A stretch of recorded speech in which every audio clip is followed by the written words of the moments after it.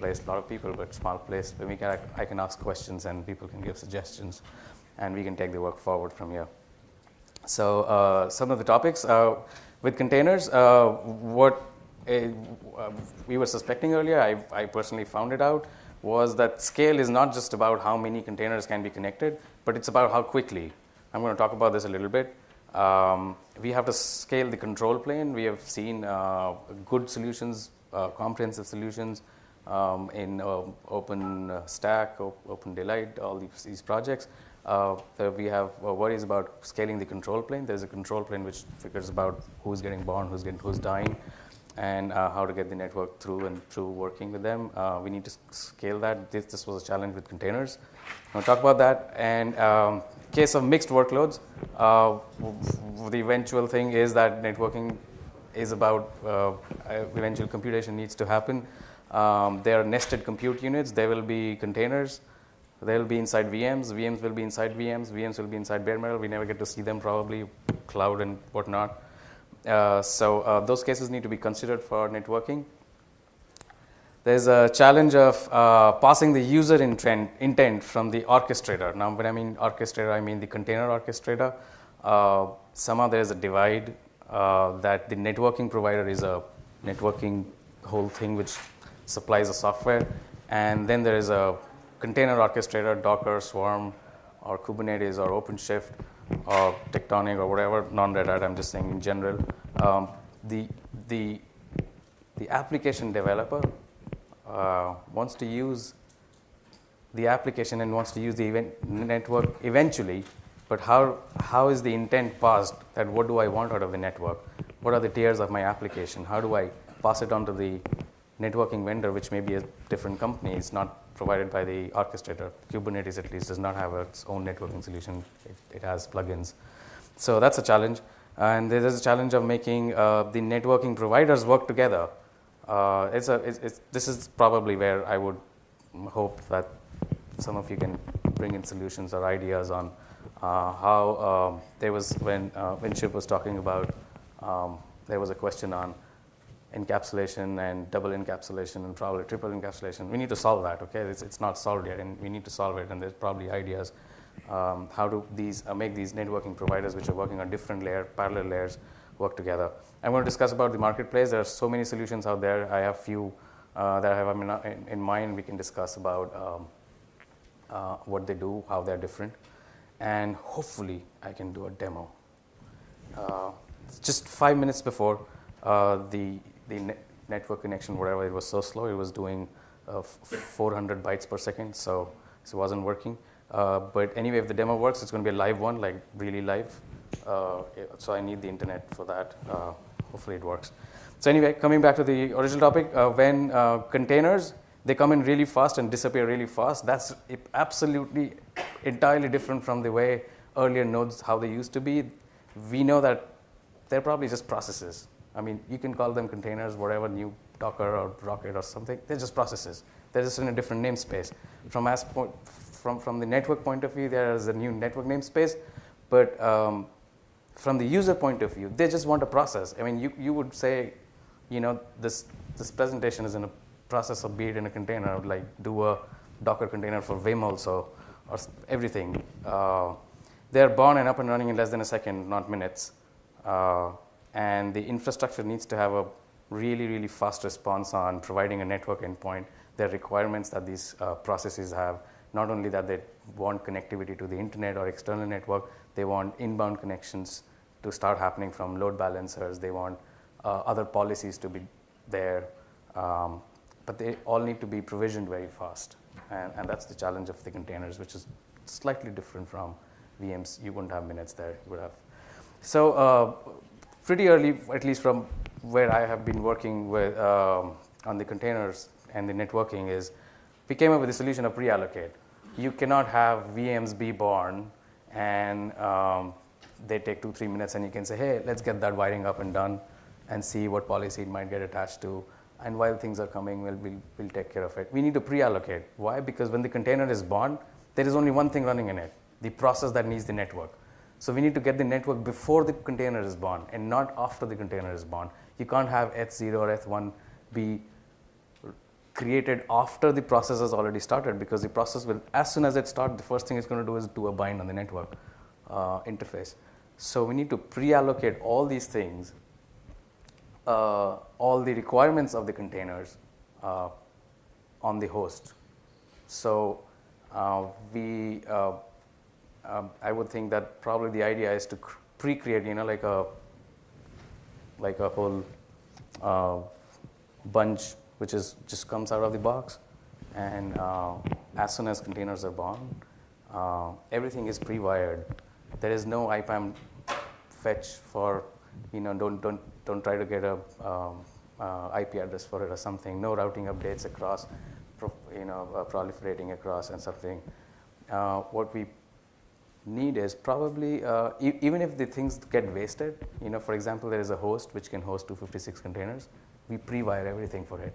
The container is not even born yet. Probably there are just 2 containers running. But we need pre-allocation so that everything that is born, we just get the VH pairs. The previous talk was talking about VH pairs going into the namespaces and outside and the OVS bridge. Just the VH pairs need to be created and wired in. Everything is pre-decided. And that's how the difference between networking with containers is that we need to pre-allocate. So this is the diagram. There'll be certain requirements around subnets be different for tenants. So let's say we get a subnet A, which is some IP address space here for tenant A. Then we keep spare subnets around. We don't even know how many containers are going to be born out of that tenant, or how many containers are going to be born out of that tenant which is not even there. So we need some handshake with the orchestrator here, and we need to start pre-allocating. So let's say this had 256 containers, and by the time we reach 220 containers or something, the controller should already figure out that, hey, I'm not going to wait until the end where I'm going to find out, hey, let's get a new set of 256 endpoints. I'm just going to pre-allocate and keep ahead of the pace of the containers being born, because containers will be born really fast. By the time I'm ready to get the whole bunch out given by the IPAM manager, I should be already ready with the wiring. I should already have the isolation ready with subnet A and subnet B across node 1, across node 2, and even across the clusters if that's the need. And I'm still not talking about how it is done. I'm saying this is what is different in when we do networking with containers. The other part was the control plane. Quickly, when we try a little bit of the existing technologies, for example, ODL, we figured that there's a central place where things are computed and pushed down the OVS DB if you're using an Open vSwitch thing. So to keep the scale out, the central computation should not happen. We should not have a place which is central and saying, now there are going to be thousands. No. 10,000s or probably hundreds of thousands or maybe millions of containers getting born, and each of them, they have their demands, but the computation of the network or how the policies are going to be pushed down, that cannot happen centrally. That computation has to happen locally, also for security reasons and also for scale reasons. However, the entire state of the network needs to be kept at a central database, which could be replicated or sharded. But that's one of the learnings that we figured is different from when we're talking about massive scale in a container cluster. Some of the security aspects is that if there are several nodes which are hosting containers, and those nodes could be nested, by the way. What if a node gets compromised? It should never have so much power that it can spoil other nodes. It should never have so much computation power that it can, or access to the database so that it can spoil the database so that other nodes get spoiled. So these are the things which get really important when we do containers and networking with them. Some of the things were kind of missing when we looked at solutions which were not just container specific. This is about user intent, and the container orchestrator could be Kubernetes, and it could be OpenShift, it could be Docker, it could be Swarm, something from Red Hat, maybe not from Red Hat. But this is what I was talking in the beginning, that the networking provider will be a separate vendor, most likely. And there will be demands from the container orchestrator saying, I need some isolation policy, I need some external network access, I need external network access as in I can reach the internet, or expose to external network, which means I have these green containers, or the yellow containers need to be exposed to the outside network, which means they can be reached directly, while you can have an overlay for the green containers. Or there's an isolation policy, of course, green can talk to green and yellows can talk to yellow, but not to each other. Then there are other things which are rate limiting, throttling. It's a challenge to understand how the operator of the Kubernetes cluster wants to enforce them. There are no APIs yet, and we need work which needs to happen there, and we are working on this. The trouble becomes that if the orchestrator becomes standard, then how do all the networking vendors kind of adopt that standard? It's a little bit of a challenge. Some of the container SDN basics, this has been covered before, but it's a standard thing that we want to do overlays. Overlays use encapsulation, VXLAN, Genève, MPLS. They're common encapsulation standard. The diagrams have been discussed before, but this is particularly in a generic fashion. This is what happens. There are two nodes, they're containers, they attach themselves to a vSwitch, and there's an encapsulation between them, and this is how you go.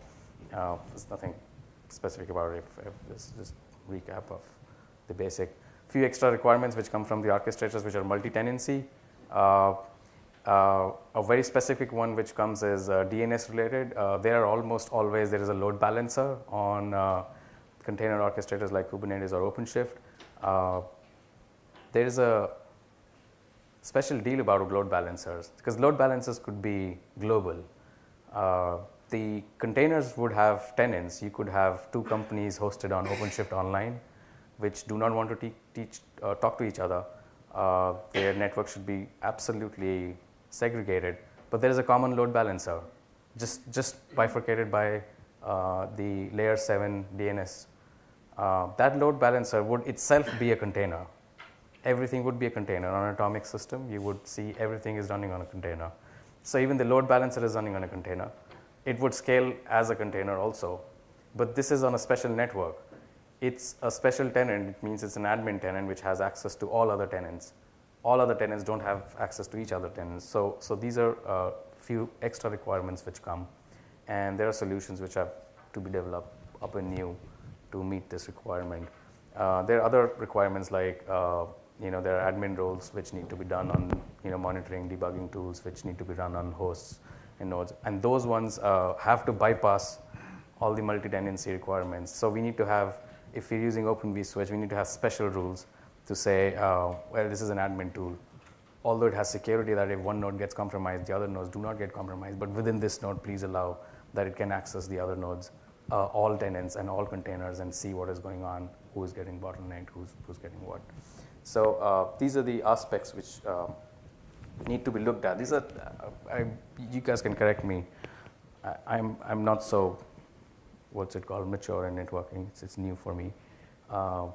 But these are the things which are different, which happen in containers, which apparently do not happen as much at scale in VMs.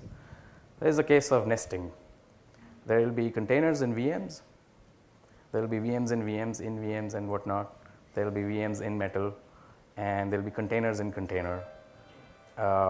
And Google really likes to hype about it, that we run containers inside containers inside containers. That's not entirely true, but they like to say it. It started from that LMCD5 project. Let me containerize for you. But we understand at the Linux kernel level. We still don't do network namespaces. We don't nest them when we do Docker. But the use case is there. You would have node 1, which has spun C1, and C1 thinks it's its own master and needs to do some more sub jobs or something, it will spin C2 and C3, and all of them need to have network connectivity, and each one thinks it's there is a hierarchy of who owns who. And when the applications are running, they're running in different tiers. They're probably owned by different different teams, and they need boundaries between them. They need policies between them, and that becomes a little bit of a challenge for when the entire application has to work. For example, there'll be compute units in containers. There'll be sub-mathematical jobs be spun off by those ones inside another container. And there'll be some good logic, which is probably middleware logic running inside VMs. But when it comes to database, people may still prefer a real metal. But all of them need to be connected, but still isolated. So those policies become a challenge, and we need to see how this nesting of things need to be solved from a container, since the advent of container, I would say. Yeah, that was the diagram I was trying to explain with words. I'll come back to this diagram, and all of you, any of you, need to suggest how this should be solved. Would there be one single solution which will do it all? Probably not, because you can do it. Once you say, hey, I own this all, then I can do it all. But from the marketplace point of view, it's a challenge, because these containers would be run by probably an orchestrator, which is not the orchestrator of the VMs.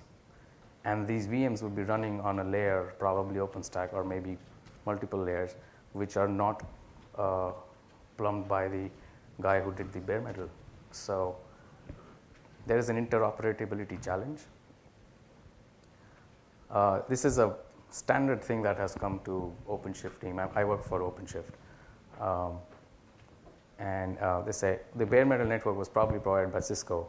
The VM network was provided by a Neutron plugin, say Nuage, and the container network by a Kubernetes plugin, say OpenShift SDN. Now, can you bridge them all? That was the question which was asked. Can we have layers removed?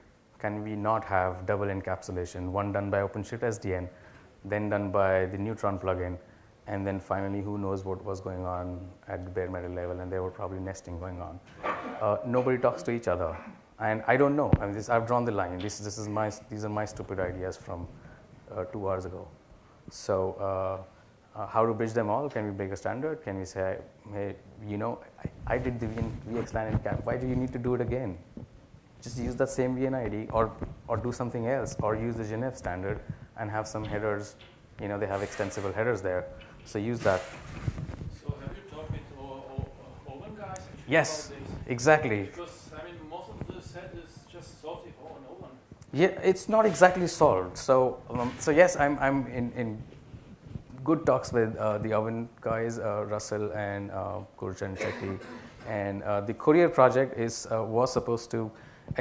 aiming at bridging the lib network and a Neutron. So here is the picture again. The containers and VMs can be done by Oven, which is the OVN project. The VM itself was plugged in by Neutron, but when a container was born, it says, hey, OVN, can you plug me inside this network? And OVN says, okay, I will do so, but I'm living inside a VM, and outside me there is Neutron. So I need to tell Neutron that I am going to VX encap this, and when I VX encap this, when you go out, don't double encap. So can we use the same IDs? So they need to talk to each other, and we need to have an API there. So yes, it's a solution. It's a valid solution that now the Courier project has taken the initiative to have one API be it's an actual extension of the Neutron APIs, where you can say, these are the ideas which I'm going to use, and please reuse them for those tenants, because the tenant inside the container called X is the same tenant which is called Y inside the VM world, and who knows what it's be outside. So we need to have those APIs. But as of today, it still resides in Neutron. What happens when there is more nesting going on? What happens when there is Kubernetes inside Kubernetes? I'm not joking. It is there's no use case probably, but it may be laughable. Yeah, it's true. But people will do it. I mean, there is already Docker in Docker, and I have a demo for Docker in Docker. Hopefully it works. I have a demo of exact this diagram actually. Not this here. I have this diagram. Yeah. Oh damn it. Okay. So there's this machine which is bare metal, and I have a VM. Oh, I didn't draw the VM there. And then I have a VM, and inside VM, there are containers running, and those containers are OpenShift nodes. They are not actual workloads. And inside those containers, there are Docker containers running, which are actually serving something useful, and they're still not doing the entire job. They may still think that they're a master, and they may spin even more nested containers. So I don't know if the demo is going to work or not, but that's the exact demo that I had. And you're right, Oven would solve it, and Oven is great because it would say, I will hide all the open flow. We were asking, right? So who needs to solve the open flow ugliness? Oven will, because it just says, create a switch, add a port, create a switch, add a port. You need a bridge to switches, create a router. That's awesome, right? Because it's not speaking all that ugly language, because it's creating all those ugly languages behind the back. So we like Oven, and Oven will connect the containers. Oven will connect VMs, because it just understands ports. If you can create a controller, it will understand it. But the interoperability is a challenge. So, honestly, if you're in a situation like this guy, that you have that open stack and inside that OpenShift and inside the Docker, I think you did something wrong in the first place. No, unfortunately, I mean, who am I to say? I mean, this came from the PMs first, and they say because they're hearing it from the customers. They've done OpenStack, they've done their VMs and everything, and then now they want to do container workloads. They're going to run OpenShift on it. This is so over-engineered. It's something. I mean, the problem is not with connected networking. The problem is going back to the. GE has called the spade a spade. I absolutely agree. It's probably over-engineered, but let's call it that then. Let's say we'll stop it and we'll not do it. And there's the other challenge of I don't know. If people have done OpenStack and they've done VMs, they're going to say, let me have OpenShift nodes being spun up by OpenStack. I don't know how far we can unsell it. It's already sold.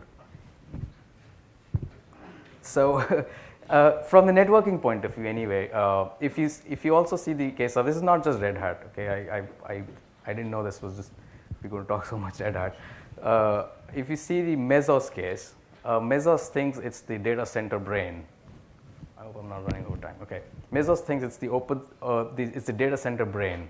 It is not only going to spin VMs, it is not only going to spin containers, it is going to actually spawn processes, Hadoop workloads and whatnot, database stuff. So now we have so much of a mix going on. And the VMs that Mesos will spin, it doesn't even have an account of what exactly it's doing. So people will run Kubernetes on Mesos, and they're actually tooting the horn about it. We can't stop it, and it would happen. I think if you look at if I see sometimes this as this whole internet thing and then the big data center thing becoming as a big Skynet thing. So I'm not the first one. I mean this is a borrowed term, but this is what will happen because it will modularize itself, and we can't prevent it. So anyway, without argument, the reality is that it does exist. One of the weird ideas that came with some person that I was discussing this was how to do interoperability with IPv6. There's NVGRE, and I sit inside these containers or VMs, and then there is OpenShift which does VXLAN, and Neutron does something, and these are all these layers and everything. How about having, shoot me down right now if it's so stupid, but how about having IPv6, which everyone understands? No one is going to complain, I'm not going to do NVGRE. IPv6, everyone understands. How about at the boundary of your own overlay, transferring it to IPv6, your all IPv4, IPv6, whatever it was, get to IPv6. IPv6 has the big advantage of headers also being chained. You can have, it's like a linked list. So you can offload some of the specifics of your own overlay onto the header as a stack and then pass it on as an IPv6 thing. And if every software vendor kind of agrees on it, that where was the that containers get out and they say IPv6. VMs understand that IPv6 and they say we have our own overlay, by the way. So they say, okay, when it gets out of the VMs, I will put in an IPv6 header again and put it on the stack. When it comes back, I know how to unroll it. I am the NVGRE guy, I know how to unroll it. I am the VXLAN guy, I know how to unroll it. Okay, maybe this is getting too weird or something, but I was expecting people will either shoot this down or support this or dispute. Yeah, so isolation bits would have to go as part of those header stack. I've not thought through this. So if you think it's outright stupid, it must be.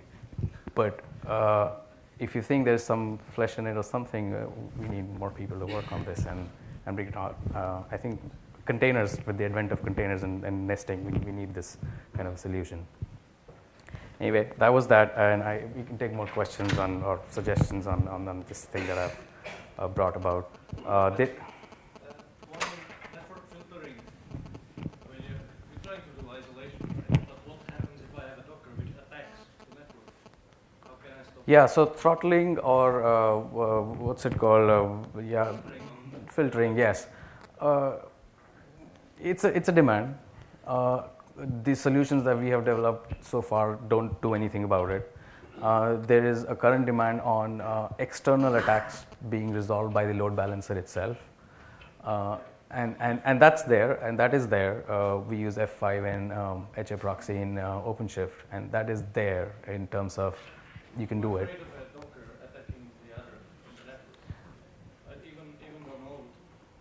If it's isolated, then it would not be able to. Because in OpenShift, at least, if you have pods of your own project, if you want to kill your own pods, you would be able to. But you could flood it.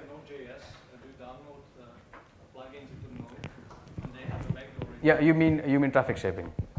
No, what I mean is that I have an Node.js project which downloads automatically from a plugin. Yes, that's. It's an absolutely valid requirement, and it's something which you need to solve. We thought we would start doing with some TC shaping there, but we haven't done it so far. But it's a very valid requirement. Yes, I as a container could just eat up the entire nodes thing and let the other tenants die or whatever. I don't care. Yeah, it's a very valid demand. And some of the advanced SDN solutions that we've been talking to otherwise from Cisco and Juniper, they do that. They do specific controls on rate limiting. OpenShift SDN, which is the one that I have been working on, does not do it yet. But yes, it's a valid demand, and yes, it needs to be taken care of. There will be customer requirements around it. So this is the marketplace. There's Docker Lib Network, there's OpenShift SDN, Flannel, Weave, Calico, Cisco, Juniper, and Oven, of course. I just wanted to share how Lib Network is probably a little bit different from how Calico works and how it is different a little bit from OpenShift SDN. So Lib Network, what it does a little bit different is it uses Linux Bridge. It was done by the guys who were working on our OVS project, but anyway, they chose Linux Bridge. It does Linux bridges inside namespaces, and containers are attached to the Linux bridge per tenant. So if this is a network, green network, these containers would attach. If there is a container which wants to attach to both networks, it would have a VF pair going into both the Linux bridges, and the Linux bridges are separately connected through their own VXLANs. It's slightly different. I like this idea. I mean, this does very nice isolation. You can actually see this as a network developing. It's their solution, and should use it if you like it.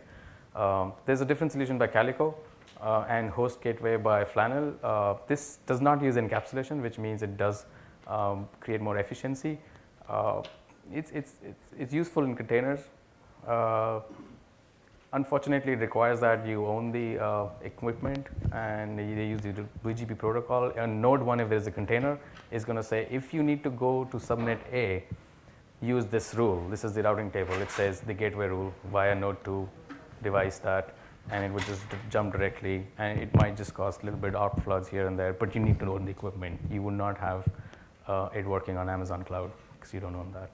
Amazon would drop it because it would say MAC address this, source IP this. I don't know it, so it's going to drop it. but these are different solutions.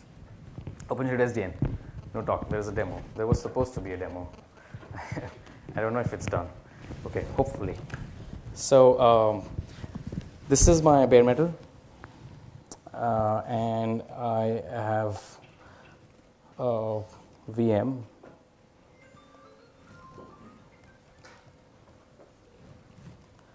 And inside this VM, I have OpenShift running. If you do Docker PS, there are 3 containers running. These containers are not nodes. They are containers, but these containers will be treated as nodes. So if you see OC get nodes, you will actually see 3 nodes, but they are containers. You can get inside these containers and create actual containers which will do the job. So since I just created this, the images may not be there. So I can just start doing it.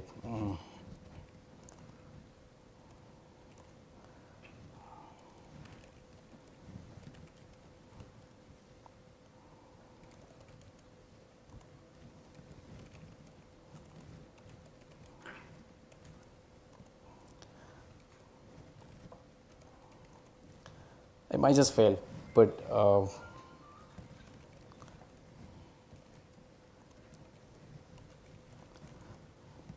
so it's pending, and it's going to probably plant it into one of these 2 nodes, which are containers. So there'll be 2 containers which will be born inside those containers, which is different, and these 2 containers running inside this VM, which is running on this bare metal. We can see the internet works. We can have external access from all those 2 containers, which are deep embedded inside, and those 2 containers can talk to themselves also. This container is coming out of the container, is coming at the VM level, and then talking to each other, so we can ping it. That's the demo. I just don't want to run out of time if we are. So while the image is being downloaded, if you have questions, we can just take that in parallel. And if it works, you can clap. If it doesn't, just believe me, it does. Yeah, if there are any questions, right away. Was there, or was it a yawn, baby? It's no question. You can get a nice scarf for a question. Anyone? No questions?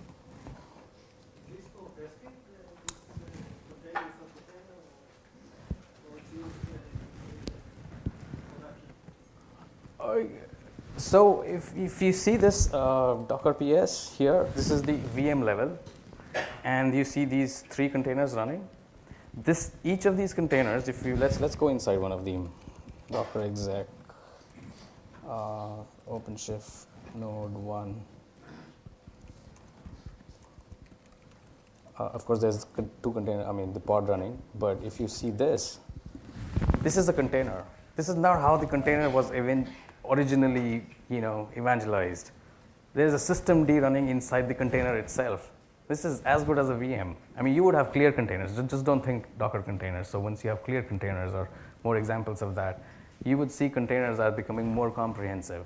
So initially what I said, it's a process. The process itself was systemd. And now you have the whole tree running through the systemd itself. So yes, it's a mess. But from the networking point of view, we got to fix them all. We got to merge them all. I mean, were you doubting when you were asking that? See the TCP down from the raw? Yeah, I can try and do. We went to node 1. Yeah, so there's a pod running, and I can do. Wait.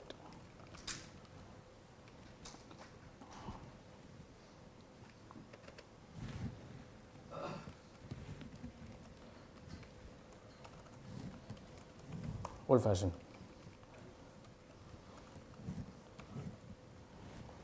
538. So this is this container. Let me go again inside the VM.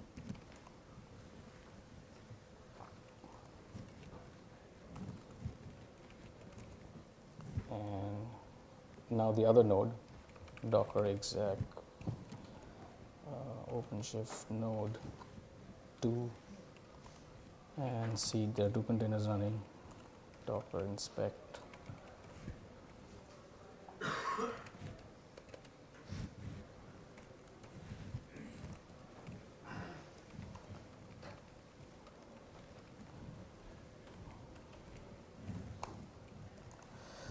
So 10.1.2.2 and 10.1.1.2, and I should be able to ping it.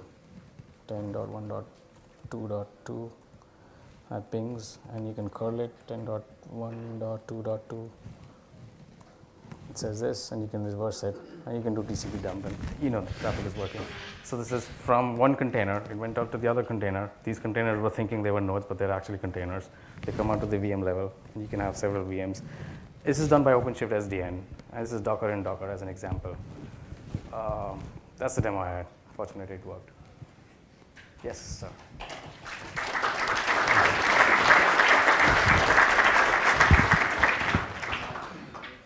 You mentioned about using IPv6 and doing encapsulation all over again.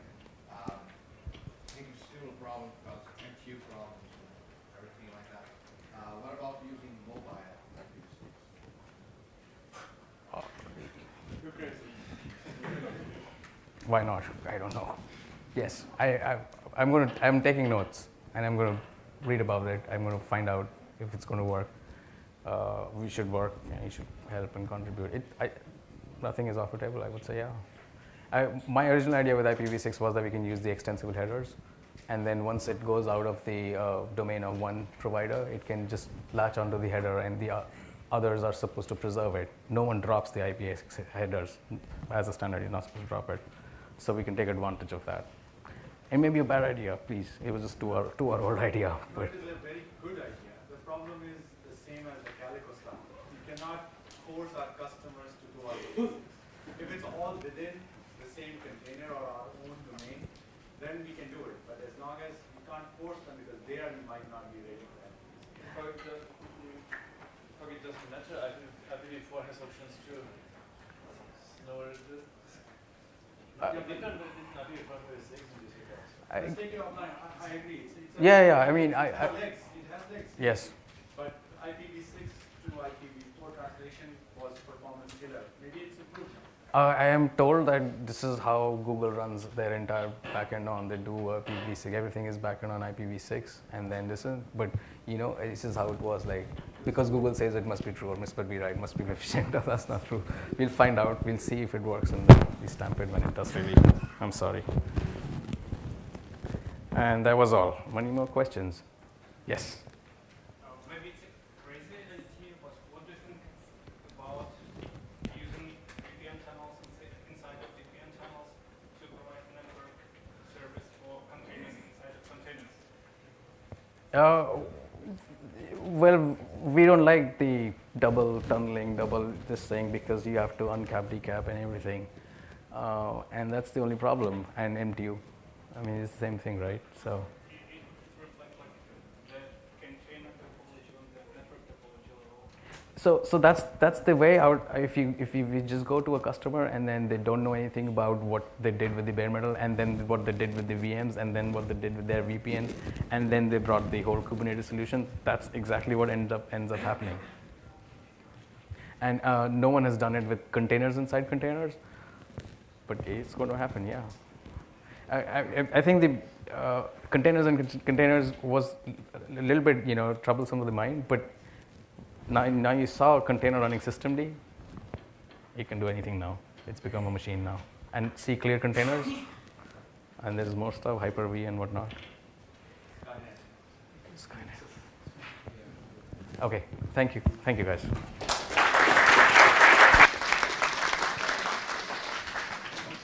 Can you please copy your presentation to this USB?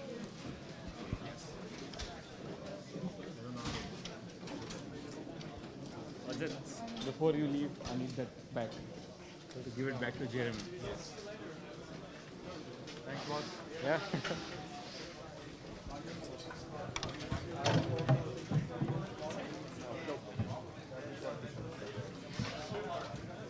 Everyone is trying to help the location. Yeah. What about YouTube is happening tomorrow, or how does that happen? Yeah, it's live. All the talks should be live on YouTube, and then after that they will process the recording and publish the recording. But in this room it's that one. yeah, but it should be live. Right?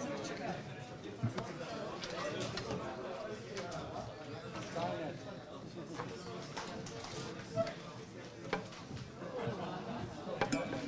aby to tady pustit nějaký vzduch. No, to je ten problém, že keď si to narvú proste ľudia, viac ako je dobre, tak... Jako není to vyloženě strašný, ale je to cítit. Ale teda jakoby vůbec netuším, jak jsou organizovaný ty lightning talky. Takže... Práve, že máme to stačí piť a snad neviem, možno sa opýtať na Telegrame ešte, ale... Oni to teďka nějak řešejí, no, ale... A koukám, že vidím, že Vašek právě píše, že si to oběhne, aby se ujistil, že tomu rozumíme. On to len treba Honzovi vyvrátiť všetko a veci zase. No, už je pak v pohodě. Zdar.